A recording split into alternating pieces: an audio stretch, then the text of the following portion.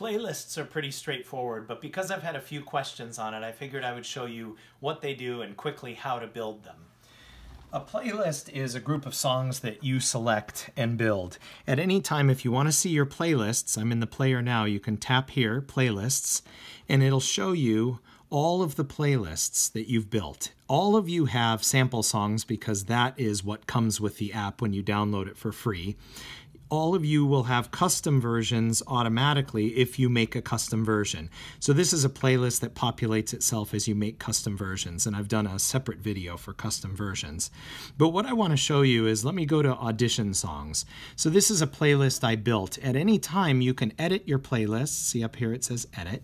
You tap that, and what that allows you to do is move songs around in the playlist to organize it the way you want, or over here you can delete a song from your playlist. Again, pretty straightforward. What I'd like to show you though is how to build a playlist, and there's two ways. One is, let's say I'm playing this song and I decide I want to add it to a playlist. I can tap these three little dots down in the corner here, and you'll see here add to playlist. If I select that, it'll show me a list of all of my playlists, or give me the option to create a new playlist. If I select that, I can name it. So I'm just going to call it Friday Lesson. And I'll know that during my Friday lesson, I may have created this playlist.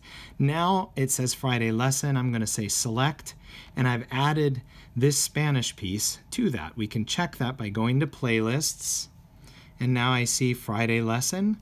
I look in there and there's the Spanish song. The other way, if you want to add a lot of songs to a playlist at once, is I can actually go up here and there's a plus playlist icon. You tap on that. Now I have circles. I can go along and tick whatever songs in this list that I want to add to a playlist, and I simply hit add songs to playlist. It gives me the same option you just saw, and let's say I want to add it to my new songs. If I hit select, it just took everything that I just checked and added it to that playlist. We can go check that, new songs, and if I look, all of those songs that I just ticked off have been added to this playlist.